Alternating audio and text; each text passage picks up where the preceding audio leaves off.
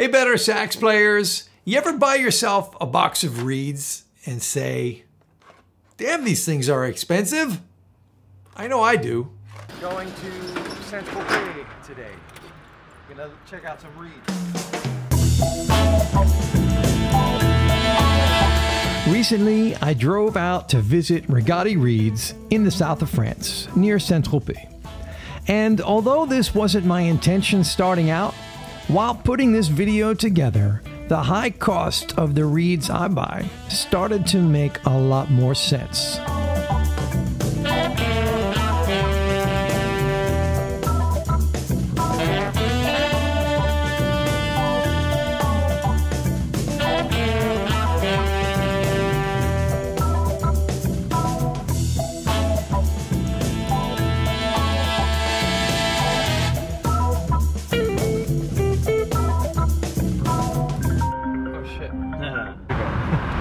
Oui, d'accord. Je vous attends, on y va. Okay, à tout de suite. Okay, we're here. Oh, voilà, c'est là. We're there.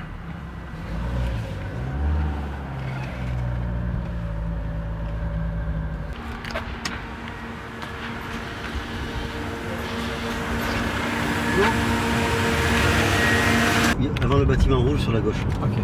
Once we arrived, our host hopped in the car and we went straight to lunch because France. After a delicious lunch, the tour began. So this is where it all begins. I'm in the cane fields near Saint-Tropez in the south of France. Behind me are fields of cane. This really, really tall grass that's gonna be turned into saxophone reeds, clarinet reeds, soon and oboe reeds. And let me tell you, there's a lot of them.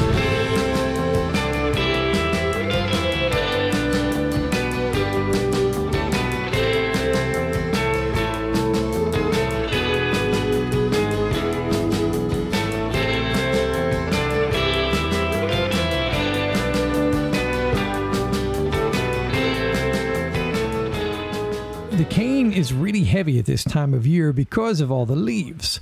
So as you can see, it's leaning quite a bit and blocking the passage. So that's why it looks more like a jungle right now than a farm. In the fall, the leaves fall off and the cane goes back to standing straight up. This is Daniel Rigotti.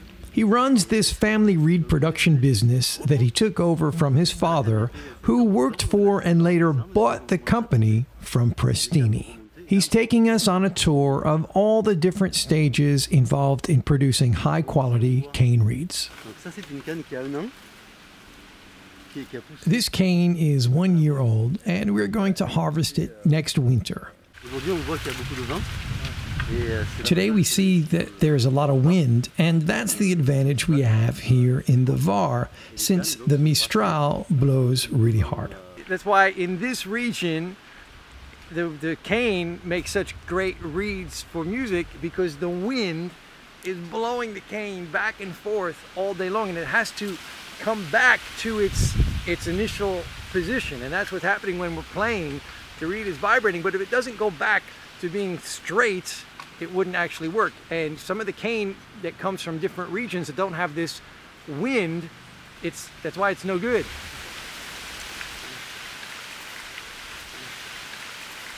It comes out of the ground at its final diameter, and then it just gets taller and taller. So a cane like this, il a quel âge? Là, elle a 2 semaines. 2 semaines. So this is like a 2-week-old shoot of cane. Et ça va faire quoi? Des clarinettes, alto? Peut-être clarinette. So we know already, even though it's only 2 weeks old, this is going to be like clarinet or alto reeds, because the diameter is not going to change.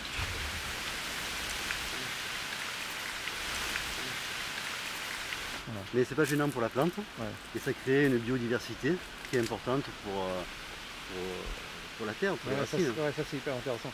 So you can see in here all of this stuff. These are like weeds, basically, or just natural plants that are just growing amongst the cane.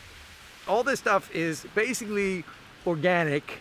They're not using any weed killing products or anything like that, and they're fertilizing everything with the compost. This is all the natural fertilizer they use for the cane fields. It comes from local farms, the woodworking shops, local businesses. They send their compost here and it gets used to make the reeds. I wanted to show you guys what happens when the wind blows and show you how strong this cane is. It's like impossible to hold it up when the strong wind is blowing. And of course, the wind has stopped blowing and we've been sitting here for like a couple minutes waiting for a gust of wind. No wind. So now we're going to go to the next step, which is where the cut cane gets dried out in the sun. Let's go.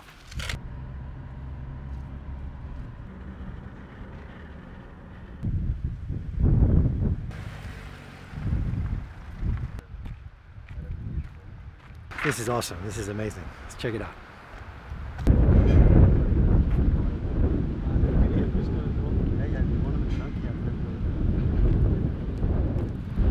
Okay, so here is where they take the leaves off of the cane.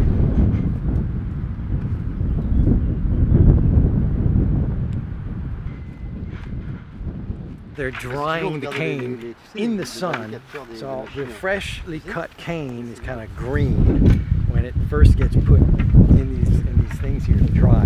And then as we go that way through the field, it gets more of like a golden color as it dries out and it becomes more ready to be turned into reeds.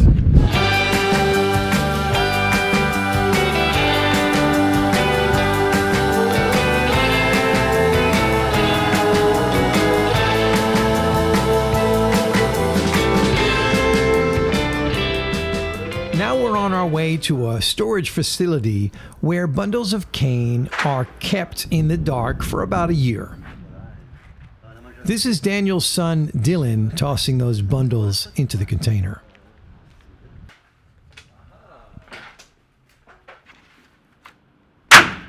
All of this cane around me is from 2017, 2018, and it's been stored here for about a year.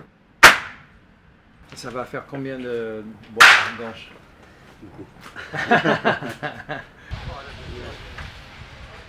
The bundles of cane are then transported to this workshop where things start to get really interesting. First, the cane is trimmed down to its usable parts. Everything in the black bin is unusable, and what's left goes into the white sacks to be sorted. You can see here how much of the cane actually gets sent right back to the compost pile. This woman is doing the same thing with cane that will later become oboe and bassoon reeds. This machine is cleaning the cut pieces of cane. Inside that machine are little kernels of corn. Come, let's take a look.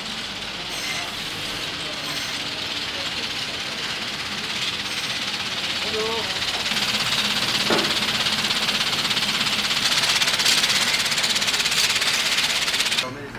At this point, the cut cane tubes are loaded into a custom-built machine fit for a Victorian science fiction novel.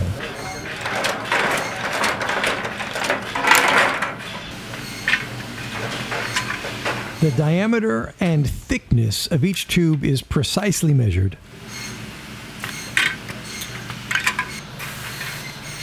And they are then sorted by instrument.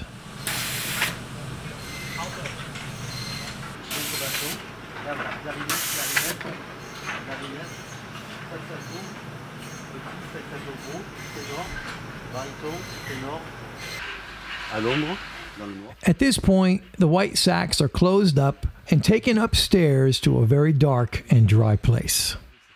And they're going to stay here for about a year before they get cut further and become the finished product, the reeds. They need to stay in this room with no light, where it's very dry as part of the aging process. On jette beaucoup d'anches qui marchent très bien. Juste parce qu'ils sont moches. Parce que visuellement ils sont moches. Ils sont pas aussi moches que ça. Non, c'est pas si moche. Mais... Non, mais parce qu'il fait noir. Ah.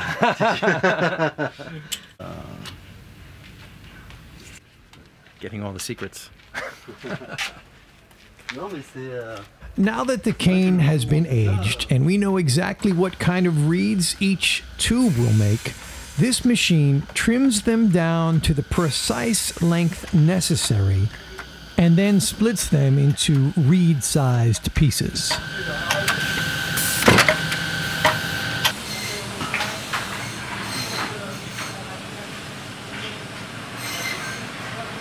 The next step, making the flat part of the reed, the table of the reed, gets done somewhere else, so now we're going to go there. Now we've arrived at the last stop in our reeds journey. In this workshop, the aged, cut, and split pieces of cane are turned into reeds we make music with. The process is highly mechanized, but requires constant supervision and maintenance from a team of technicians that keep the process going 19 hours a day. The temperature and humidity levels are kept at a constant cool and dry. This is Eric Filou, a local instrument repair technician who also works for Rigotti, testing their reeds for quality and consistency. He's going to take us through each station of this workshop. We start out with these bins of sorted blanks that have been brought over from the other workshop. This machine gets the reed blanks facing the same way and feeds them along a conveyor belt into the cutting and sanding machine. First, the table is cut and then sanded down.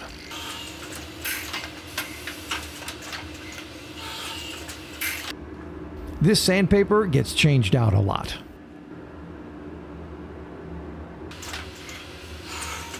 Next, the sides or rails of the reeds are precisely trimmed.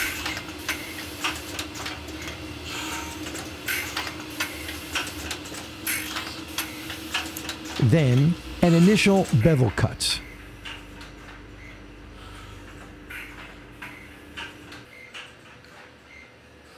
The prepared blanks are now ready to be turned into the different cuts Rigotti makes under their own name and for other brands. This machine cuts the vamp of the reed and works the same way as a key copying machine. It cuts the blank following the exact shape of the model. This is where the reed gets its individual profile. The blades need to be switched out by hand often.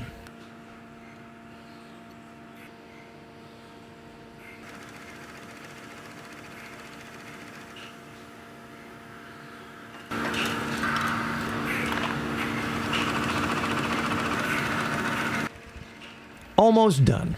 Just a quick check first. This machine takes the profiled reed and first cuts the tip in the same way as a reed trimmer you may have. It then tests the flexibility and finally prints the label. Let's watch that again. Cut, test, print. That flexibility test determines which strength the reed will be labeled as. All of the finished reeds get carefully inspected visually one by hand.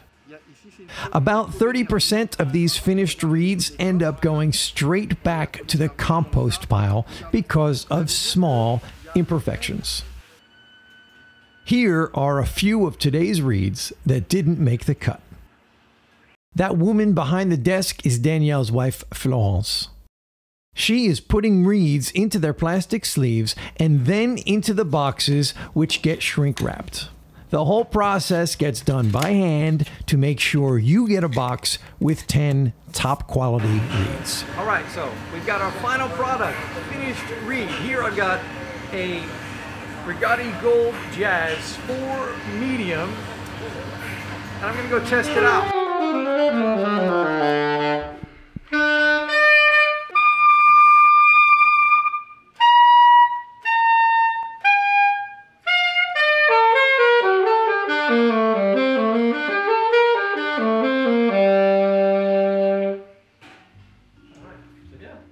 Expensive to buy, yes, but clearly these are very expensive to produce as well. The process takes years and requires a lot of land that's located in a part of the world that's extremely expensive. It's labor-intensive work, and employees in France cost a fortune. So if the thought has ever crossed your mind that saxophone reeds are overpriced, just keep in mind the Rigotti family that you saw doing the manual labor themselves to produce these reeds for us. So my hat is off to them. Thank you, Daniel, for taking the time out to show us this inside look into the reed making process. If you haven't ever tried these Rigotti reeds, I encourage you to pick up a box and try them out.